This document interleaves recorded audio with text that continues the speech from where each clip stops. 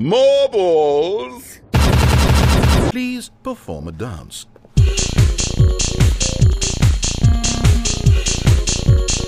If you find yourself speaking with a person who does not make sense, in all likelihood, that person is not real. I'm putting the Jim button away. Otherwise, soon you'll start to lose all sense of who you actually are.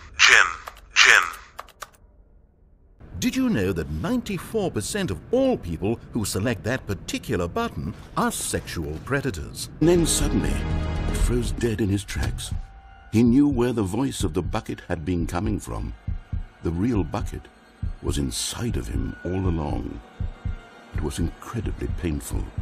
The problem is that you like holes too much. If at any point during the demo you need to cry, just let me know and we can take a minute. Stanley, can you still hear me? Are you with me?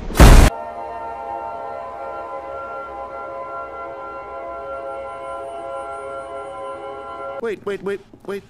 This is all wrong. This isn't the Stanley parable. 8. This is a game where you press a button 8. and it says 8. You too? Unbelievable. I'm at the mercy of an entire species of invalids.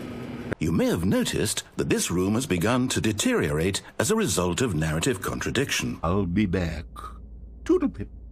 My God, Stanley, you did it. You saved us from the bucket. My heavens, I've never met someone who can consume as much uranium in a single sitting as you can. Just look at you go. As it is, he's literally just standing there doing sweet FA. He could invent a machine that eliminates food shortages across the world to make life better for all people. Or he could spend years of hard work forgetting how to read.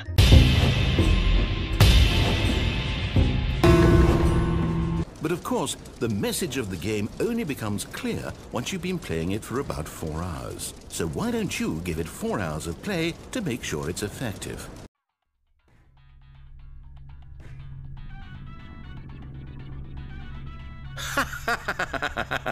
Yes! I don't even know what this game is, but I love it. Stanley was fat and ugly and really stupid.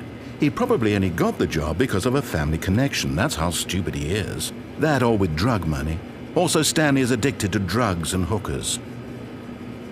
How did you manage that? Are you really trapped in here? I'm actually quite impressed.